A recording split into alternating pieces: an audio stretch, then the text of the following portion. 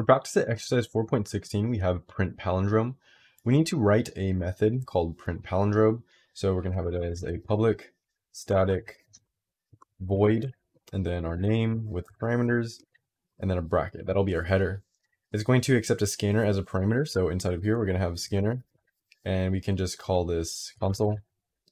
And it prompts the user to enter one or more words and prints whether the entered string is a palindrome.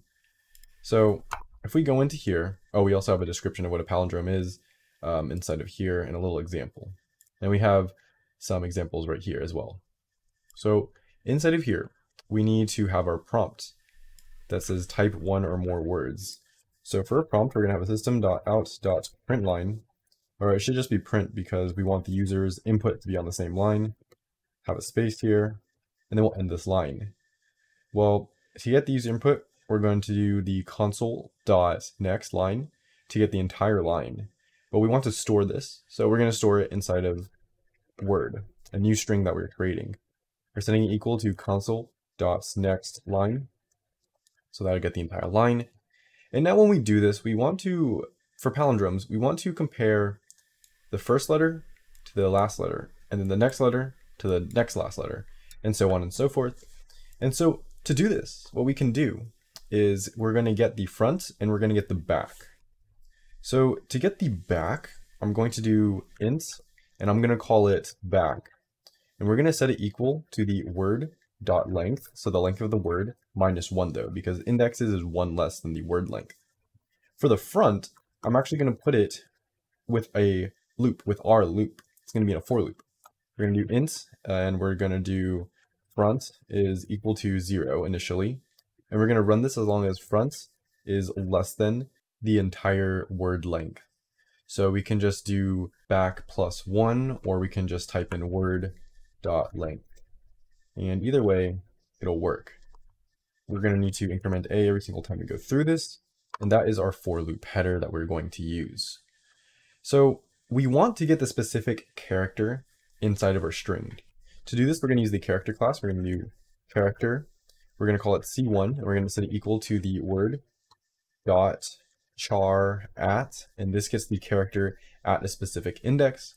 Since we're incrementing our front every single time, we're going to pass in our front, and that will be going from left to right. But we want to go from right to left as well. So we're going to make a new character.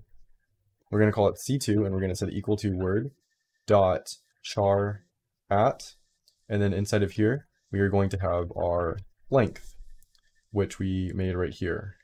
And then inside of here, we're going to have back, which we made inside of here, which is the entire word length minus 1. Now, every time we go through this, at the end of this for loop, we know we increment our front, which for some reason I put A. Usually in loops I use A or B, some letter in the alphabet, but I'm being specific here with front. So we're incrementing front here, so it goes up every single time. We need to increment or kind of decrement our back. That way it goes from right to left. So when we are done with this for loop, we're going to have to do back minus minus, and that will push it back 1 index. Now we need to see if these two characters are equal to each other. So to do that, we're going to go into an if statement, right? And we're going to say that we need to check if our C1 dot toString, and then we are going to use the method where we do dot compare to ignore case. And so we're going to have parameters like this. And what we pass in is going to be whatever we're comparing, ignoring the case. So we want to pass in this C2, right? Because that's the other character. So we're going to have C2 dot toString, and this turns it into a string because you can only compare strings. So we're turning the character into a string. And we have a whole dot compare to ignore case in the how-to playlist about Java, and that can be found in the channel. But basically, we want to use this dot compare to ignore case to return an integer. When we have this whole operation right here, it's going to return an integer. I think it's like -1 if it's greater, if the string right here, or no, if the string up here is less than the string in here, and then 1 if the string in here is greater than the string in here, something like that. But what's important for this problem is that if it does not equal 0, it's not the exact same. So we can say if this C1 does not equal 0, which means it does not equal to our C2, we're going to be inside of this if statement. We're going to do a system.out.print line, and then we are just going to print out our word, which we have right here. We can see in the example, it wants us to print out a word, and then says is not a palindrome. So that's going to be our string here. We can then end this statement. We can have our return, and the statement is complete. So after we do that, we are going back into our for loop. We are going to take out from our back, and then we can eventually end this for loop because we're done here. We've gone through it entirely. We've checked everything.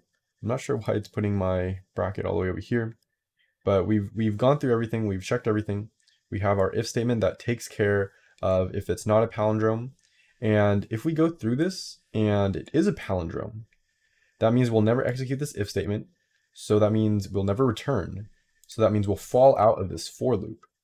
And if we fall out of this for loop, that can only mean one thing, that we do have a palindrome. So we're going to do a system.out.print line. And then inside of here, we are going to print that our word is a palindrome. So we should also have a space in front of here and a space in front of here. And then we can end this line, and then we can end our function. So hopefully that works out perfectly. It seems like the brackets are a little bit off, but we can test it by submitting it. And oh, we do have a parenthesis missing. And that's because we need one right here, because this parenthesis takes care of this, and then this parenthesis will take care of all of this. So we can try submitting that. And it says that the package system does not exist. And that's because I spelled system wrong. And we are trying to compare a string to an int here, but this one should be okay because we are using .toString. Oh, no, it's not okay because all of this is one operation, and then this is being compared to it. So the parentheses should be here and not here. So all of this is one thing surrounded in parentheses, and we're saying that it does not equal to 0. If we try submitting that with our changes, the fixes being here, and the correction here, we've passed 8 out of 8 tests. So that is the code to do this 4.16 print palindrome example.